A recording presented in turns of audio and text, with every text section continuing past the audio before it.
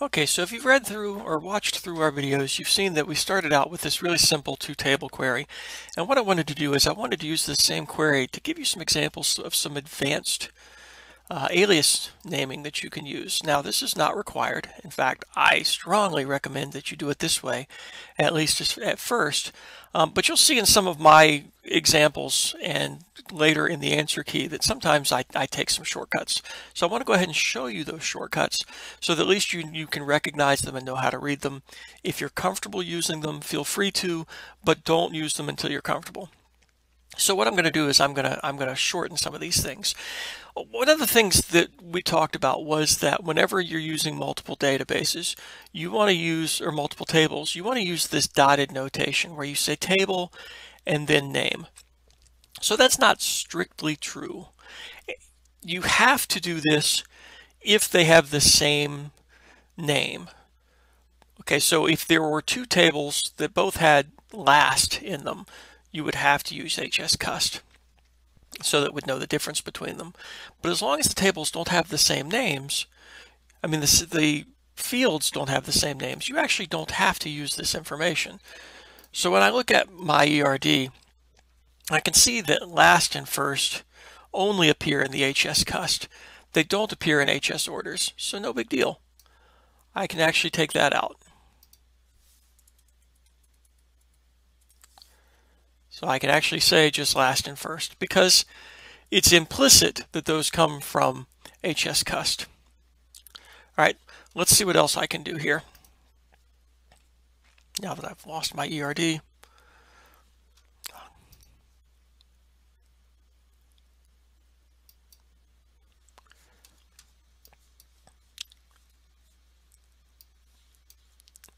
All right, let's take a look at a few others. Zoom that back in. Let's see.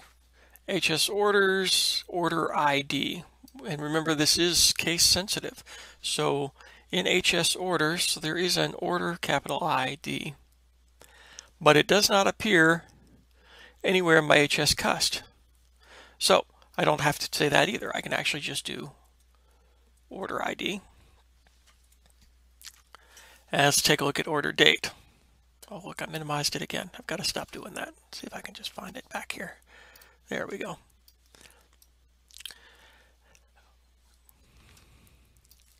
Sorry, I've got multiple monitors, but only one screen to show you. So let's see. If we were looking at order date.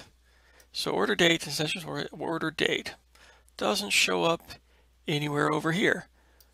So I actually didn't have to use hscust orders. Again, I recommend you use them, but you don't have to. Down here, same thing. Cust ID is different from cust ID, so I should be able to say where cust ID is cust ID. Order by order ID. Let's see if it works, or if there's something that we have to go back and work on here.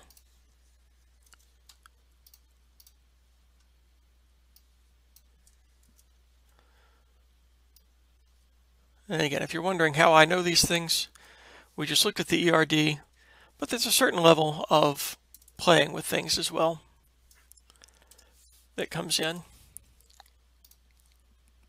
All right, let's see. It didn't quite work.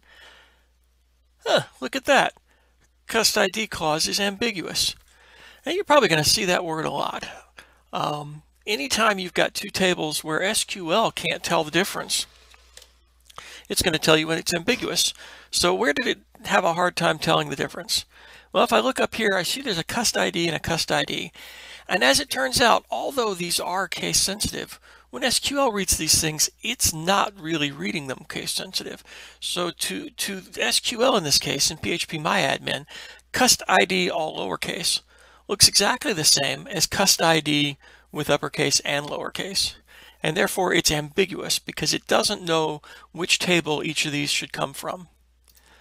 So in this case, it looks like we actually do have to go back in here and say that my cust ID came from there, and this cust ID came from, come on cursor, came from HS orders. And now it shouldn't be ambiguous anymore. There you go. So there's a little bit of advanced stuff there for you. Now let's take that one step farther. Let's say this was a really long word, like my table was called, this is a really crazy long table and it has a really long name because it's the only way I can remember it. That would be a really long name to have to type every time. So you know what? I can actually give aliases to my tables.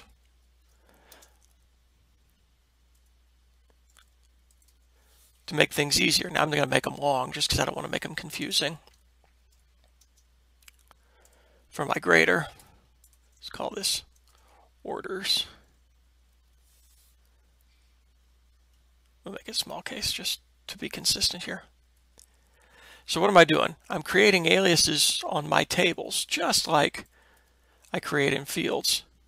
So what's that mean it's going to happen down here? Oops. Now this can just be orders. And this can be cust. And that'll still work because I'm, customer. Because I'm still referring to HS cust, I'm just calling it customer. And I'm referring to HS orders, I'm calling it orders. Go. And see, it still works. You can even take that one step further. Don't do this when you turn them in because you'll confuse me. But if you're testing things and you don't want to type so much, you could go so far as to take these all the way down to just one single letter even. Again, if you do them as just one letter, when I have to grade them, I will not be happy. But for your own use so that you can see how much easier it makes that. Now I don't have to type HS orders, I can actually put just C and O. Does that make sense? I hope. And again, you could do that up here as well. So, or order date. In fact, if you look at it, it's done it for you in the final code. And this, by the way, is why you can't copy this code and give it to me, because this isn't what I actually typed, is it? So you can see where it explicitly changed and made some differences here. That doesn't look quite like what I wrote, does it? Here, let's bring it out and put it right next to it.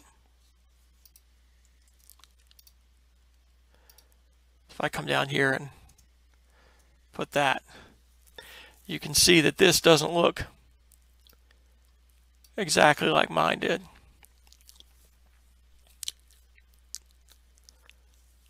So we always want to make sure that you're taking this code, copying it, and pasting it. And if your copy and paste gets wonky like mine, well, you may not have any choice but to type it. But there we go. Nice clean code.